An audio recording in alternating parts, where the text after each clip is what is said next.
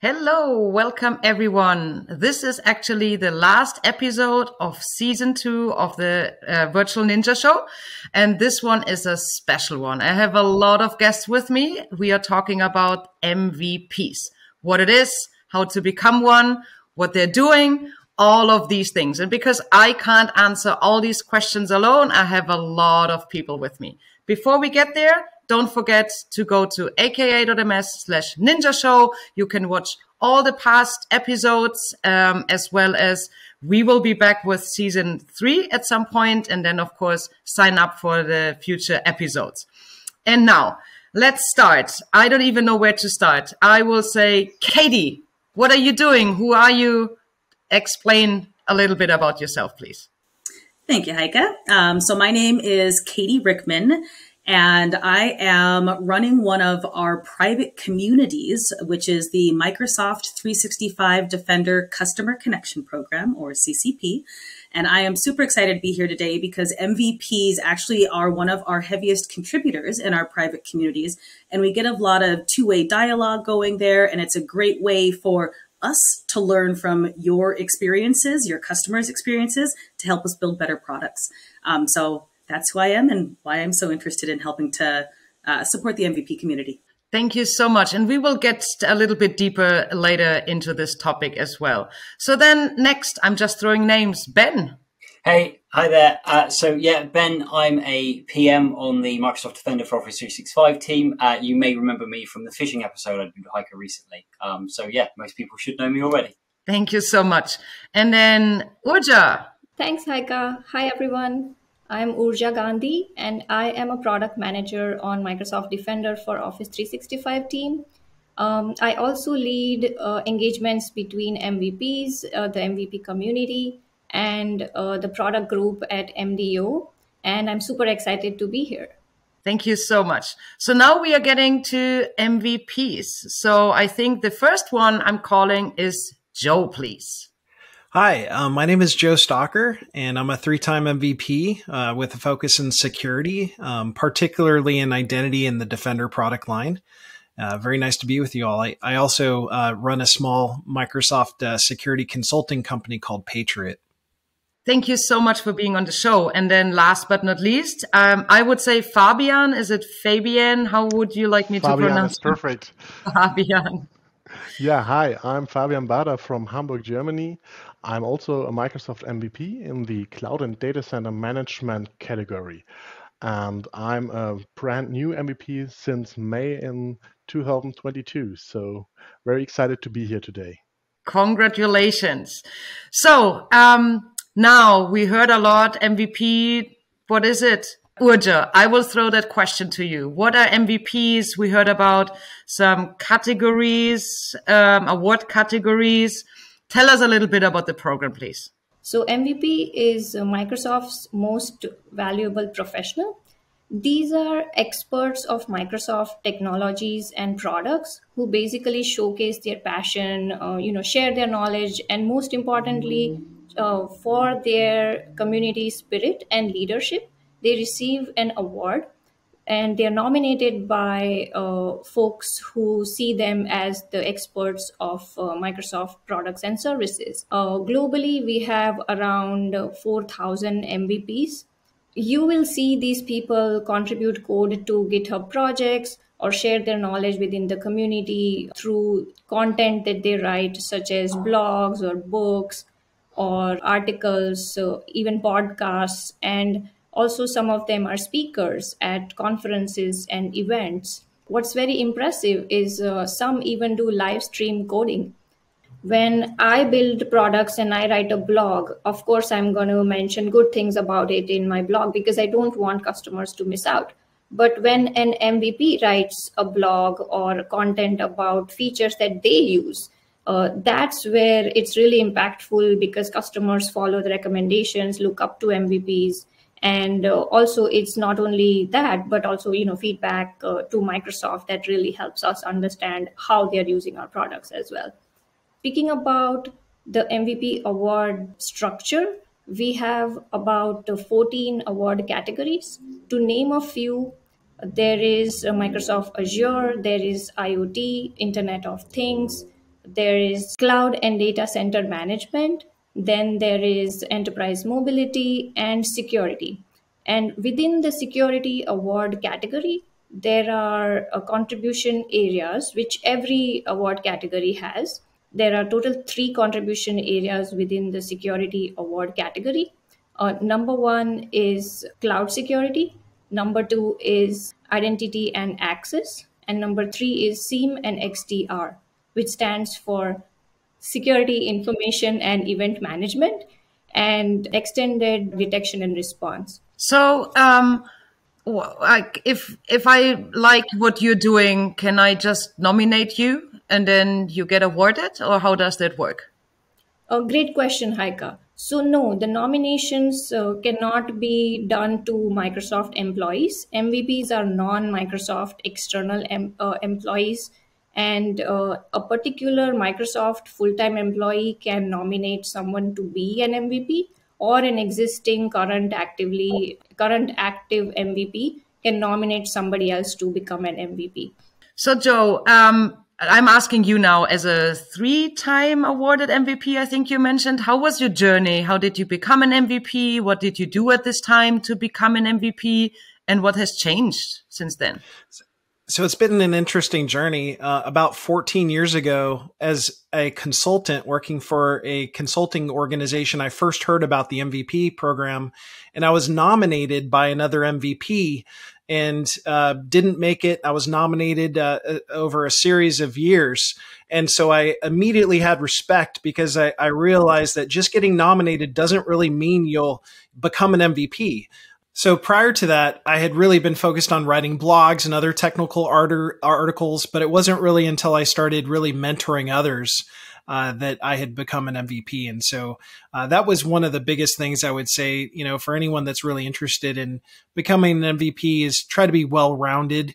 And instead of just focusing on one particular thing like writing, really try to diversify and mentor, or speak and try to do as many things you can for the community as possible. So I volunteered at the Microsoft Software and System Academy, which helps veterans transition from military life into civilian life. And so I'd meet with individuals and mentor them and really help them with that. I wrote a book, Securing Microsoft 365, and have been very active in blogging and writing. And I also had the opportunity of speaking at the Ignite conference this year and other conferences. So those activities really helped. Okay, thank you so much. Fabian, so you are a newly awarded MVP. How was it for you? So actually, a little bit like for Joe. So the first time I've been nominated in 2018, I didn't make it. But I write blogs and I'm active on social media since long before that. And I also have the PowerShell community in Hamburg, the user group that I organize and I'm the host of. And I think that's also something that helped in getting the MVP nomination in the end this year. And I think it's about giving to the community, helping others to grow with Microsoft products and in the ecosystem around that. And yeah, I think the most important thing about getting the MVP award is not to run after it, but to do what you like and to be yourself and put yourself out there. Mm-hmm. Okay, yeah, I think that's a good explanation actually. But when I talked to Ben about the show a little bit, Ben, I think you wanted to also really make clear that we are not just looking for experts going level 300 MVPs. There is, can you elaborate a little bit, please? Yeah, of course. So a lot of people see the MVP program and they think, I need to be a super deep technical expert, level 4, maybe even level 500 in the product, and I really need to be a technical leader. But actually, there's so many different ways to get involved in the MVP program, and your perspective as a newcomer to a product is equally as valuable and sometimes even more valuable than someone who's got really, really advanced and kind of like historic knowledge in a product. So if you take, for example, I am now suddenly learning how to integrate part of the Defender stack with Sentinel. The first time I do that, if I documented what I did and I blogged about it on something like LinkedIn, or I used our tech communities, or, there's so many other potential platforms you can use essentially that don't have to be your own blog. Now, blogging is great and having a blog is great, but if you don't have the capability to do that, it doesn't matter, because ultimately, if people find that content and they are in the same situation that you were when you started, that's going to be really useful content for them. So it's really, really easy to get started, essentially. Yeah, because, there's like a lot of people, they might just start a journey and want to learn, and they're looking exactly for this content and can't use the level 3, 4, 500. Exactly that, yeah. And there's other things like, so as an example, your particular industry, you might have a mailing list that you're all part of. You might have a forum that you're all part of. It could be, again, the tech community, for example, or it could simply be something like you've run an advanced hunting query that really, really helped you out of a sticky situation and helped you pick up some threats inside your organization, or block some threats from entering your organization, or whatever that might be. Share that query. It's all about giving back to the community and just being really, really selfless. So any way you can do that is really, really super valuable. And yeah, I guess what I'm saying is there's no barrier to getting started at all. So I want to ask the question, and I'm just throwing it out and see who wants to take it first. And then, so why does someone want to become an MVP? Let me start with why this is important, right? Why we are even doing this episode. We all know that we are in after the pandemic, we all know that we are in a space where the world is shifting, the business nature has changed, and security has become even more important ever since. And we know that there are security champions out there who are basically defending the realm by sharing their knowledge in the SIEM and XDR category. And, we've had a lot of folks reached out to us saying, hey, how can I be more active in the community? How can I share my Microsoft product knowledge that I have? Or someone reached out to us saying, hey, is there a forum at Microsoft where I can invite this consultant to come over and speak about the product knowledge that they have on the Microsoft services? And so really, it's not only a way for you to learn how to get there, but also I believe that together is really important. So these exceptional individuals who are our MVPs make us help our products better together. And that is why we all are here. And that's why I think it's very important to be an MVP who can be with us, along with us on that product journey together. Because I don't think Microsoft can be successful without such an exceptional community of MVPs. I understand why we want them. So now let's ask me the question. Fabian or Joe, both, you can both answer. Let's start with Fabian. Why did you want to become an MVP? So first of all, the MVP award is a big honor to receive. That's something that's really cool. But that's not why I did it. So most of my work I do for like speaking and doing community contributions is because I want to share my knowledge and put stuff out there that helps other people. And of course, getting the MVP award is a great perk, and it comes with additional perks in it. So having access to NDA content, the product group interactions, all that stuff, it's really, really helpful, and it gets you going even further than you had the chance before. But I think the most important thing is that you have to have a passion to share your knowledge with others. So it was mainly for both of you, really the recognition to be awarded. It's, as Urja mentioned, I think we have 4,000, if I'm correctly. So it's not a huge number. And it's, of course, makes you feel very proud, which you should be. But then you were also mentioning it comes with a couple of perks. So I would like to talk to Katie, who runs, as you mentioned, our CCP community. And you mentioned, Katie, that MVPs contribute a lot, but you also give them a lot back. So tell us a little bit about it. Yeah, definitely. So CCP, standing for the Customer Connection Program. There's a few of those out there, but the one that I lead is specific to the M365 Defender world. And what's great about this is, as you hear, Joe and Fabian talk about their passion for what they do and helping others, this is another great way to get involved in helping us help make better products for you and for your customers. So what this community does is provides a direct connection between our engineering teams and our customers, partners, and MVPs that are all under NDA or have a non-disclosure agreement with Microsoft. And what we're looking for there is feedback on your experiences in using the product, your experiences in selling the product, positioning the product, and recommendations for what we should be doing differently to make life easier for you and your customers, right? And so we're looking for that across the entire kind of security community of users. But what we're also providing back is, one, we're listening and taking in the feedback so that we can make the changes that are important to you. But then we're also giving you early access to what's coming down the pike. So we have a lot of different ways that we engage with the community members, such as community calls that we run roughly once a month or once a week, actually, at this point. And that's talking about what is the roadmap, what are we planning to do, getting feedback from you guys on, are we on the right path or not? What would you like to see differently for the next semester of planning, for example? We have constant surveys that go out to the community to understand, hey, here's the list of features that we're thinking about prioritizing. Help us understand how should we prioritize them? How should we spend our time and our money? We also have one thing that's specific to MVPs is MVP focus groups.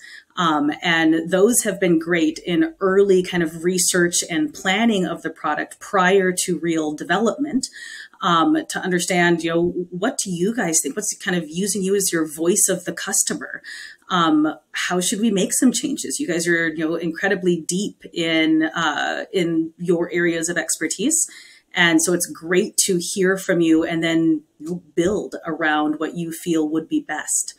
Another thing in the community is we actually have a private chat channel just for MVPs where we can do, peer-to-peer kind of communication there. But also when we do have the engagements that are MVP specific, then we'll post those in the MVP chat to share with you guys. So there's a lot of things that we're doing to drive engagement on the recognition piece. There's also something that we're going to be rolling out next month in our community. Some of the other communities already have, which is digital badging.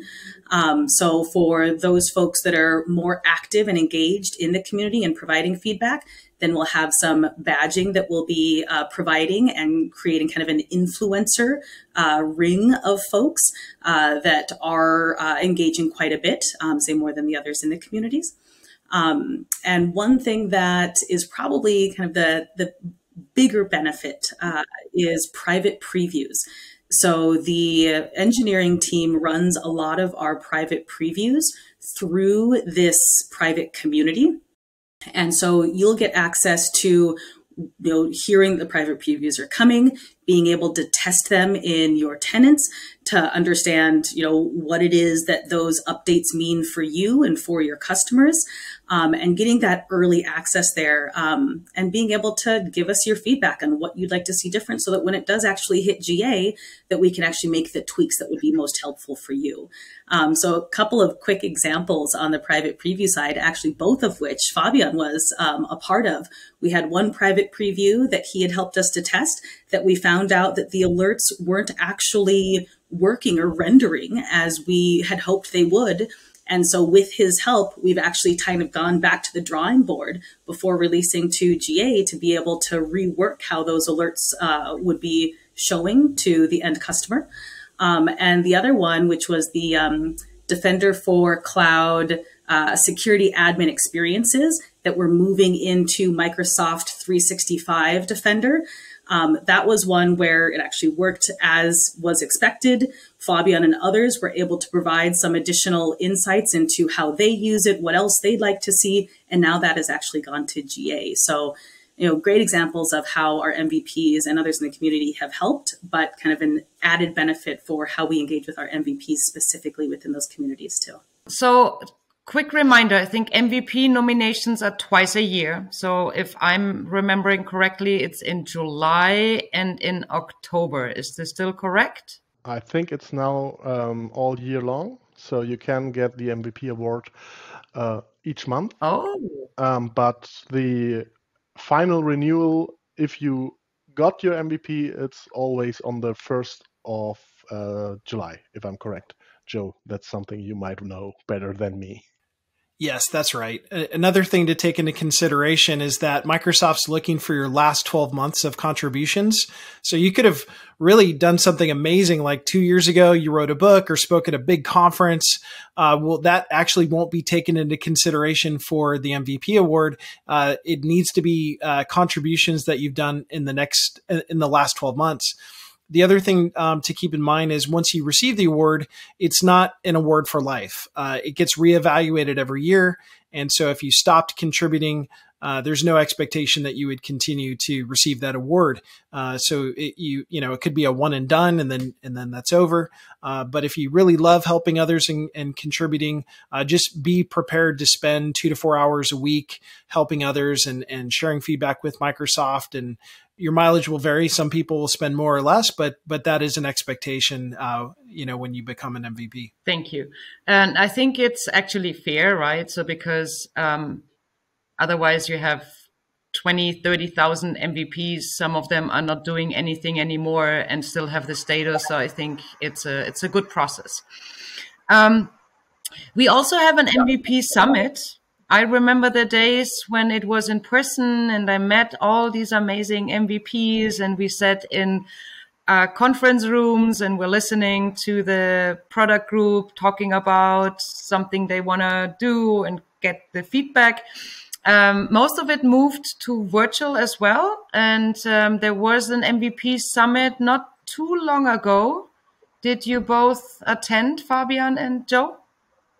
So I missed it like 2 months. I think it was in March, and in May I started to get my MVP recognition.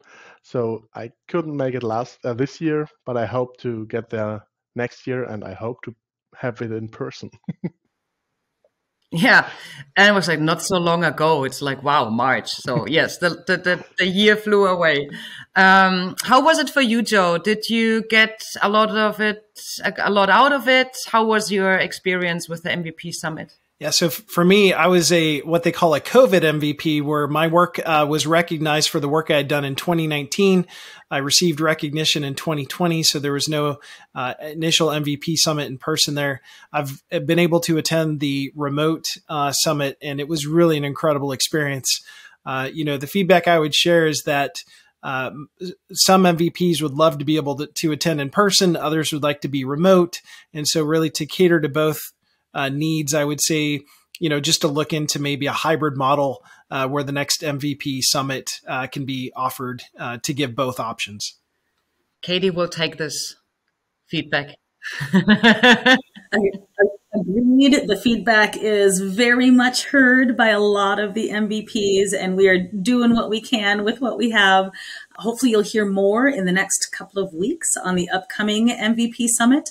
But we have definitely heard loud and clear that the request is out there for hybrid, so that we can get at least some folks in person that would like to come in person. So we heard already there's a lot of feedback that the product group gets from MVP. So it's a huge value, of course. Of course, for the MVPs, it's the value. They have a direct connection to engineering. They get under NDA information, early previews. They can contribute, of course, the award.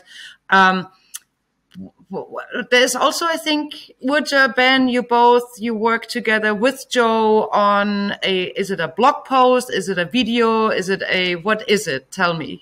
I forgot. Yeah. So, for example, one of the things me and Joe have recently been working on is an area I'm focused in improving in Defender for Office 365. I've actually been sharing with Joe the mocks that we're building before they've even gone to the design stage, before they've even gone to our engineering teams to build, like from the very ground and the very inception. Joe's there, straight there with feedback around, from a customer perspective, what would be useful, wouldn't be so useful, what would be really impactful. So even just at a product level, there's tons and tons of value that we're getting straight away. And one other little kind of course bonus piece you get is potentially a guest on the Ninja show as well. But I'll hand over to Uja for the rest. Yeah, absolutely. Joe and I have partnered together on something we are putting out there as MVP Spotlight blog. And thanks to Joe for all the feedback and his thoughts on what you would like to see as content from MVPs, who are on the Spotlight in the Microsoft blog. So that's been amazing. And even Fabian and I have connected earlier on false positive and false negative improvements that can be done on the MDO product side. So we are really taking all that feedback and looking into, designing the admin submissions workflow. Also from a lot of MVPs that we work offline with, we have released some features recently around the simplified quarantine experiences, such as hourly notifications. And upcoming on our radar for future considerations are updates to MDO evaluation capabilities and ways to evaluate impersonation protection and spoofing protection in an audit mode. And also a very popular one is DMARC reports, which we've received tons of feedback on from MVPs and customers, which is amazing for us to prioritize and figure out what should be the design that customers want. And also looking into other features like MDO email remediation actions. So it's been a fantastic experience. So, and I think this is just one example. And then now think about all the other product groups that are working together with some of the same MVPs and other MVPs. So let's chat a little bit about what would we recommend someone? Again, we heard already, like if someone is aiming for becoming an MVP, don't do it. Just follow your passion. And, but what is it? Do we have something? I don't know if it's even disclosing secrets, which we shouldn't, but something that we are looking for in a specific community, like a specific way. Is it more blogs? Do we need more podcasts? Do we need more communities? Or is it really find a niche where you get a lot of people? Like, how would we recommend someone to start? So essentially, wherever people need help. So it could be social media. It could be, as I say, that kind of mailing list platform I mentioned earlier. It could be our forums where people are asking for help. Wherever you find people asking for help, that's a fantastic place to start. And wherever you can readily share information to get the most impact. Essentially, the more you share, the more views or kind of collaboration you're seeing happen around the content you're sharing, the more you're doing the right thing and you're doing it in the right place. So yeah, just get started. There's no barrier at all. And the kind of key tip I would always give you is, and I'm sure everyone in IT knows how this works, if you've spent the last 4 days trying to fix something and then you suddenly find that little tiny toggle switch or registry setting or whatever it might be that fixes it for you and makes it work perfectly, that's the exact thing you then need to be sharing with the community to save everyone else in the same position all that pain. But I'll pass over to Uja to see if she's got anything as well.